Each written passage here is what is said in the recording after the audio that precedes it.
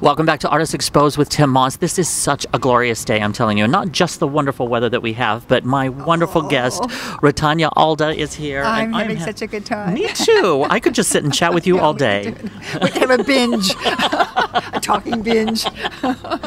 Well, her book is RUTANYA ALDA's The Mommie Dearest Diary. Now, why it is called that is because she played Carol Ann in the incredibly famous movie, Mommie Dearest. And I was on the movie for almost 4 months, from day one to the last day. Mm-hmm. And I really I never intended to publish this diary. I kept the diary as a personal journal because I was going through some very difficult personal issues in my life, and I was going through some very difficult challenges on the set with Miss Dunaway. So a way of me to deal with both of these things was to journal them, and I've never kept a diary afterwards. So it's not like I'm not keeping. It's not like I'm keeping a diary in every movie. I've never kept one before or since. Wow! But during there was a reason that you did. Well, God bless whatever happened. Exactly. I'm really thankful. But so I kept this diary for myself personally. And I put it away. I never thought anybody was interested in my diary. I never thought, until like about 3 years ago, I did a show with Hedda Lettuce at the Ziegfeld. I loved it. I was there. That's when I first interviewed you. Right. That's right. That's right. Oh my God, we have that connection. That's when it started. I thought, people might be interested. You had a theater full of people interested.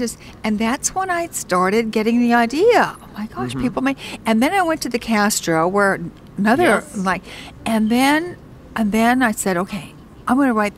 People are interested. I have the only real account of what happened on this movie. You got the inside scoop. So I journaled it. Now, really honestly, without my son, who is a wonderful editor, also he edited the Vassar papers, which is like one of the most prestigious one in the country, the Vassar newspaper, and then my friend Leon Jusen, who did the artwork. It takes a team to do this, and it takes Jeremy kicking, shoving, pushing me and saying, "Mom, do this, get it out." So I'm really grateful for that, my little team, because really it's really a big thing that this book got. Absolutely, absolutely. Well, just to kind of cover a few things. Mommie Dearest, of course, is the story of Christina Crawford's life as the child of the famous Hollywood actress Joan Crawford. Yes. And she was adopted and, according to the movie, abused and how else would you describe that? Well, it's interesting because I think Christina's book is different from the movie. Really? There's some similarities in it, so I can't say it's a totally. But I think in the movie they focus more on Joan. It was it was more a story about Joan. Right. And Christina, it's hard to know really what went on. Only few people know. And again, it's her account of what happened. And it's her account. And if Joan had written a book, it would be her account. And what I say in my book is also, this was my personal experience. This is what I went through. Somebody else could have gone through had a whole other experience on this movie. So it's very personal. So it is about child abuse. It's a certain kind of child abuse. I think more of a perfectionist person who tries to be a perfectionist and kind of controlling. I think it's all also relative because I think Joan's own earlier life was so hard and so poor that probably in her mind she thought, "Well, these kids have it all," So from her point of view, which I try to justify as Carol Ann, from her point of view, listen, these kids have it good. From other kids' point of view, like the Bing Crosby kids and other celebrity kids, Desi Arnaz, I think, Junior, from their point of view, it's a different viewpoint. Right. So this is taken from Christina's point of view, but I think in the movie they really changed it a lot. They kind of matched it, Christina and Joan. Christina's book, it's more from Christina's point of view as a child. In the book, they were enamored with Joan, obviously, and so many people are. And she was really, I have to respect this woman. This woman had a 50-year-old career. She she was incredible. I mean, I personally love her. Same here. And I've got a lot of respect. I've got a lot of respect for her, and I love her movies, and so it's a love affair, but no love affair is ever perfect. Right, exactly. So, there we go. And also trying to run an entertainment empire as they were making it up as they were going along at that time, and then adopting a child, having motherhood thrown on top of that, not knowing what to expect with that or how to do that, and then having Metro drop her, and then all of a sudden you're out of. Absolutely. I mean, the pressures were incredible.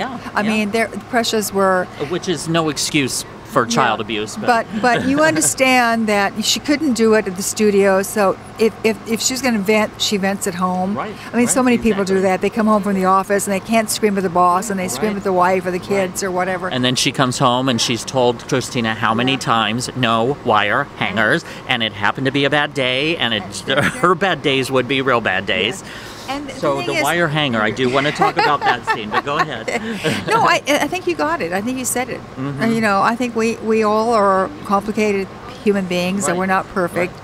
And most of the time we do the best we can, and a lot of times we make mistakes. Absolutely, absolutely. So can we just talk about a few of the scenes or a few of the people? I know you mentioned about challenges with Faye Dunaway, which is in the book. Yes. But like the wire hanger scene, for example, did she accidentally hit the girl, or were you there on set that day? I was on set, but I wasn't shooting, but I was on set. It wasn't so much in the wire hanger thing that it had. I mean, she might. It was in the scissor cutting scene, where with the hair, where they made the mistake. They only had 3 wigs for the little girl, so only 3 takes of that. 3 takes. So. What happened is, on the next to the last take, I think, the second take, that Faye accidentally nicked her with the scissors. And then Mara went screaming off the set. She hurt me, she hurt me. Mara is the young actress that played the young Christina. And they were like panicked because, now luckily it wasn't very deep, and the makeup man took care of it, and then the doctor came in and said that was fine. It was just a surface thing, but that was the big moment when all of a sudden, that was when she got hurt. The other one she was padded when she hit her. Okay. She was padded, so it didn't really hurt her. I mean, it looked real, yes, and it really looked vicious. painful, and but it was on the scissor cut that she got hurt. Well, now with Faye Dunaway, what is her reason for almost distancing herself from that performance, which is such a well-known performance? That's what I don't understand. Who knows? I mean, can I say that somebody must not have a sense of humor or fun? Or takes themselves too seriously? Or takes yourself too seriously? I mean, my gosh. If I were her, I would be embracing this all over the place. I would, I have no idea, because you know what? I think she did a great job. I do too. I thought she was remarkable. I think she was really terrific. So I don't fault her work at all. I thought she was. If I was her, I would be proud of it. I would say, yes, I did this and this and this, and yes, I did Mommie Dearest, and I'm glad I did it. I was terrific in it. Exactly. Instead of no, I don't want to talk. All those things she said, I don't want to talk.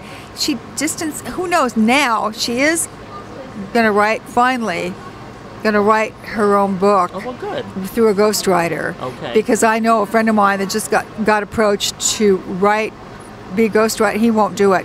He said, I'm not going to put myself through this. So she must have gone through, my guess is, several ghostwriters to approach my friend. With that reputation. Yeah. So I know she has a deal with a book publishing company, so she's got to get the book out.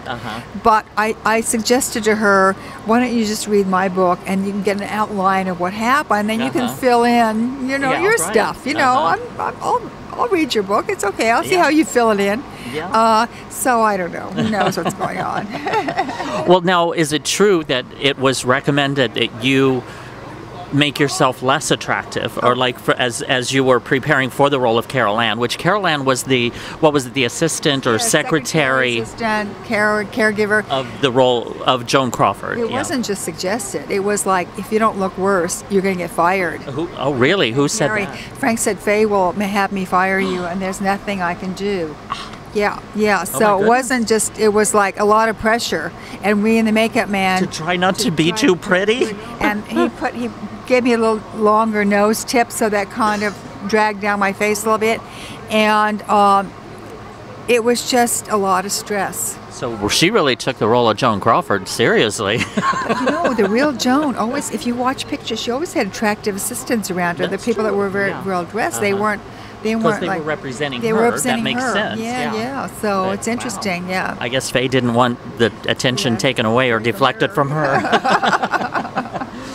Well, again, my guest is RUTANYA ALDA, the fabulous Carol Ann in the movie Mommie Dearest, amongst a long list of other films and television shows. And the name of the book is The Mommie Dearest Diary, and you've got her perspective of everything that happened, a diary that was kept throughout the entire making of Mommie Dearest, the film. And this was also helped out by your son, Jeremy, who is also here. I'm just going to have him step inside and for just a moment and give us a little bit of an insight of what that was like. So we'll be right back.